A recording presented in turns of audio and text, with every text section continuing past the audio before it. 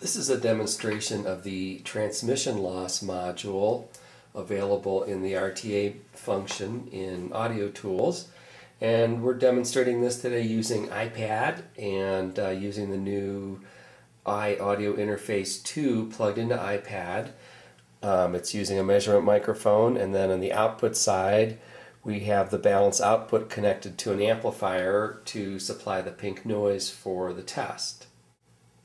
Transmission loss is a function inside the RTA module in AudioTools, available from Setup. So we'll go into the Setup module and we see that there's a transmission loss button here.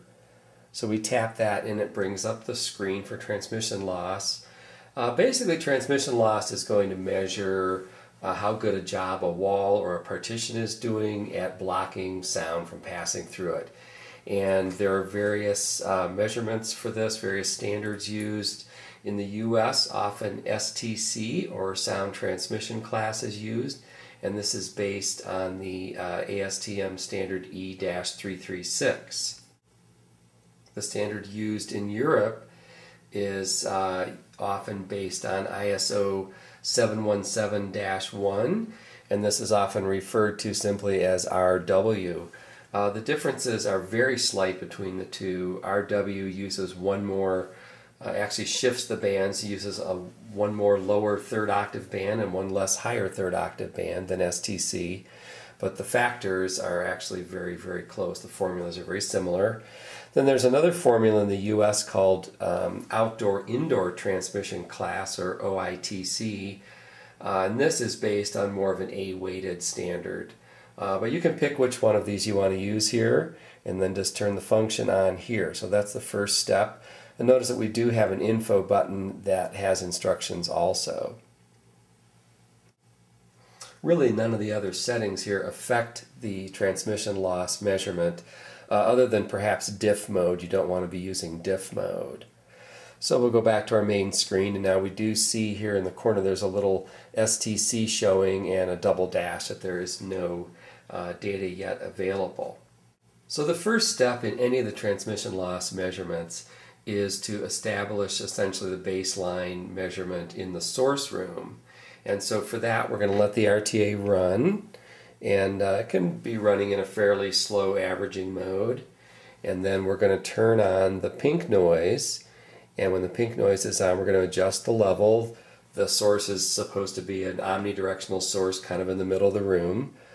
And we're going to take an average reading here and store it to a memory. Let's turn the level up on the interface.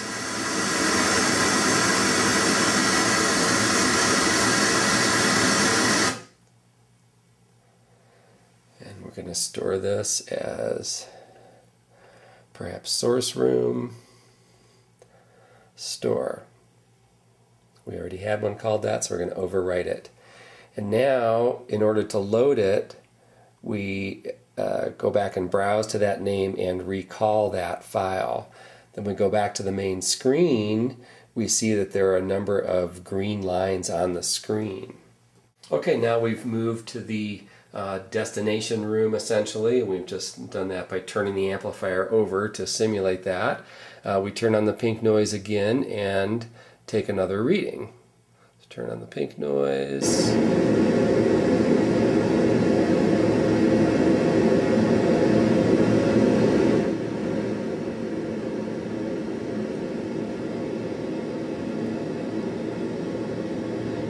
And now what we see is the red curve essentially would be on the receiving room side of the partition. The green bars are the source room, and up here this number, which shows as 19, is our STC value. We could take more dynamic measurements like this, or we could also store two measurements and recall them and compare them. So that's our demonstration of transmission loss today using the STC method in this case. And we find it's very quick and easy to do inside of RTA in AudioTools.